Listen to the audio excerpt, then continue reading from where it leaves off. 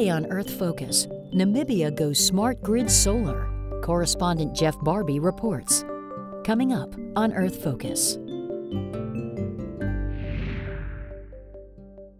Old electrical technology has hampered the development of renewable energy in many African countries.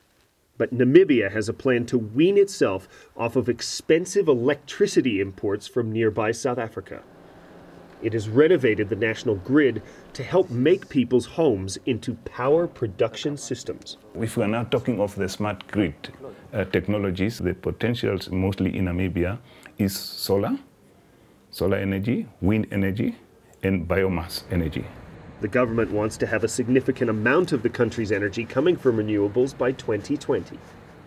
Our target for renewable energy capacity is 10%, yeah. But getting small producers into production has only recently become possible. It's the first country in Africa to create both new laws and an electrical grid like this one in the capital, Windhoek. It can take power from many different sources, anywhere in the system.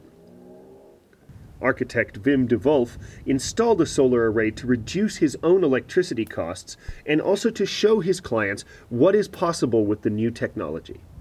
It is a very smart investment because the payback of this investment would be between 6 and 8 years. But also, if smaller consumers could be helping out the system by putting that in the grid, we would not have to import that much energy from South Africa because we could be a lot more self-sufficient. De Wolf hooks his solar array directly into Windhoek's smart grid, allowing him to feed it when his home produces excess energy and to draw from it when solar power runs short. This reduces the cost of the system because he doesn't need expensive batteries. If we would not be able to use a grid as it is now, then we would have to have a total separate battery system. Now everything that you produce too much goes into the grid. Namibia's state-controlled power company, Nampower, has also installed a solar array to run their headquarters in downtown Windhoek, and other large projects are already powering remote desert communities in the Namib Desert. The government has a 20-year, three-part plan to expand this technology. Number one is individuals to take up loans, because you know that these products are very expensive. It's a 5-year program. And then you have to deposit 5%. The interest rate is also 5%.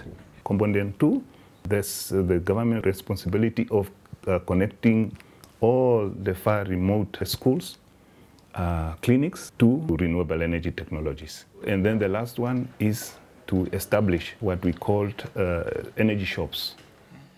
The shops will sell renewable energy systems and sign up customers to the government loan program.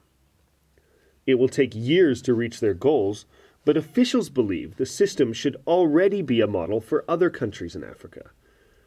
On a continent beset by chronic energy shortages, this kind of green solution could change the lives of millions.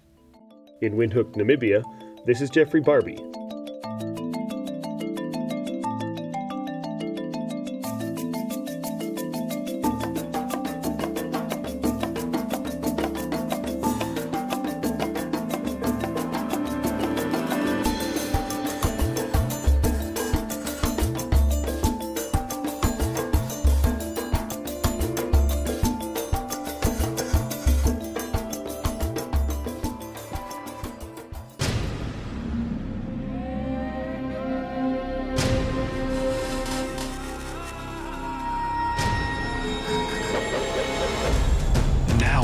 Airwaves, a global channel of uncompromising stories, world news, documentaries, entertainment, and culture.